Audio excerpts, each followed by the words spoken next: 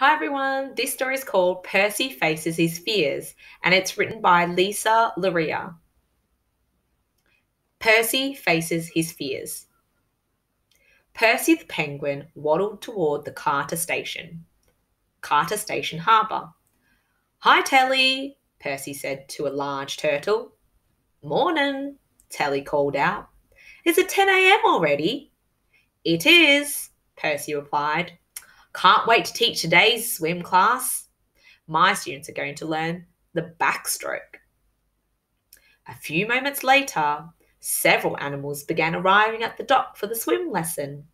Hi, Hardy, Percy said, greeting a baby hog. Do you think you can take your swimming tube off today? Hardy frowned. But I need it to swim, she pleaded. Otherwise, I'll sink. No, you won't, Percy said gently. You're a stronger swimmer than you think. Let's try. Okay, Heidi said, trying to wiggle out of the tube. Allow me, Ollie the octopus replied. I've got an extra arm to help. Percy loved teaching swimming to the little animals. After the lesson was over, he headed over to meet his friend Delilah, the dolphin, for lunch. When Percy had first finished at Carter Station, he did not want to swim at all. He was just starting to learn how to swim in the Galapagos Islands when he got trapped in an oil spill in the water. Even though he had been rescued, he avoided the water. He was too scared. Percy's island needed repair after the oil spill, so the animals that lived there had to be taken to different wildlife refuge centres around the world. All aboard, a stork called out, pointing to a large boat. Percy started to cry. What's wrong, my dear? His mother asked. I'm scared of the water, Percy said. A flamingo named Franny overheard their conversation. Some of the flamingos and I are going to fly to a place called Carter Station, Franny told him. Come with us. A friendly walrus greeted Percy and his family at the dock when they arrived at Carter Station. Welcome, the walrus said. I'm Wally. Let me show you to your rooms. As they walked along, Wally told Percy, there is another penguin from the Galapagos Islands that I'd like you to meet. Percy's father gave him a big hug. We'll be in the room right next door if you need us, he said. Wally brought Percy to his room.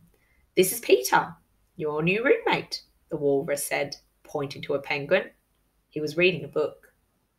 Peter looked up and smiled at Percy. Hi there, he said. Welcome to Carter Station.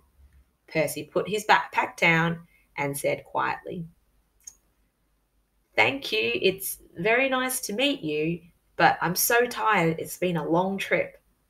Moments later, Percy was fast asleep. The next morning, Peter woke up excited. Time to go swimming, he called to Percy. I don't feel so well. Why don't you go on without me? A few days passed. Peter kept inviting Percy, but Percy kept finding excuses not to go swimming. Soon, Peter stopped asking. One day, Percy heard one of the penguins say, I can't wait for the beach party next month. Me too, another penguin cried. And did you hear that Suki the seal is going to perform her tricks? She can catch a ball with her tail. Hearing about the beach party made Percy sad. He walked over to the dock and stared down. Just then, a dolphin popped her head out of the water. Oh, hello, the dolphin said. I'm Delilah. What's your name? Percy, he said. I'm new here. Want to come in the water and swim with me? Asked Delilah. I'm scared of the water, Percy whispered. I could teach you how to swim, and then you wouldn't be scared, Delilah said. I don't think so, Percy said. Everyone can learn new things, Delilah replied. How about we meet here in the morning and give it a try? Okay, Percy said, but he wasn't so sure. Every morning for the next few weeks, Percy met Delilah for his swimming lesson. Percy started out by putting his feet in the water. Little by little, he felt more comfortable. One morning, Delilah encouraged Percy to take the floaties off his wings and jump in the water. "Let's go for a swim," she told him. "Hold on to my fin." "I don't think I can do it," Percy said. "Let's try," Delilah said softly.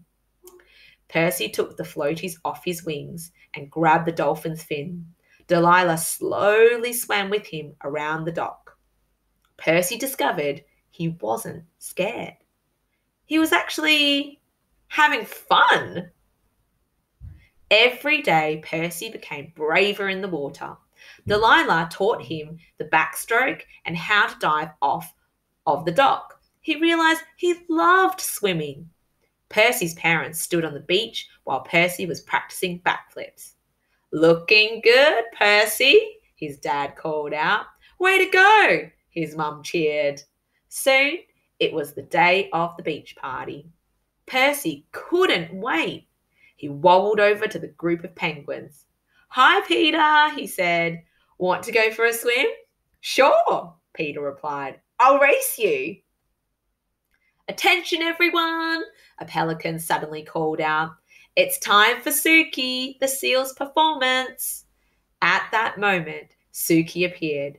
She balanced balls on her nose and tail and performed amazing dives. "Heads up," Suki called out to Percy, tossing a ball in his direction.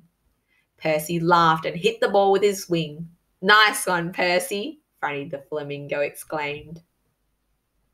Delilah spotted Percy at a picnic table. "Having fun?" she asked, smiling. "Thank you, Delilah," Percy said. "You made me brave enough to swim." "You just needed someone to remind you." She gave Percy a big hug. And that's the end of the story. I hope you enjoyed it.